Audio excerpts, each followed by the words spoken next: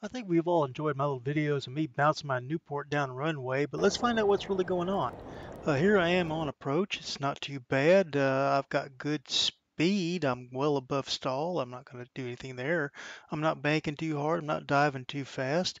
Got plenty of altitude, so if something goes wrong, I can make the runway. But man, look, you pull the throttle back and she just drops like a rock. Look at that descent rate. But anyhow, let's round this sucker out. I think I'm going to try to land just past the numbers. That's going to be my aiming point. Because why not? Let's do the pilot thing and actually pick a point for landing.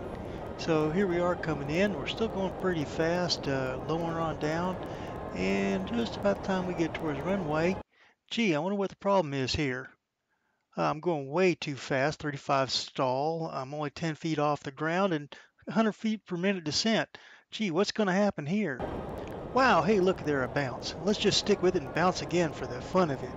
And now let's pick it up a little bit and let's try over.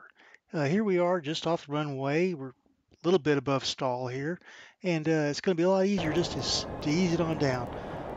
Look at that, the wheels just touch and force the tail down right about the stall because I was getting kind of frustrated with things.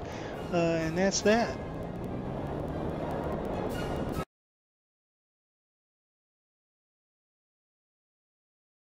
That CloudAhoy app is the bee's knees. It records all the data off a GPS tablet and it lets you import YouTube video on a glass cockpit. It's pretty darn neat.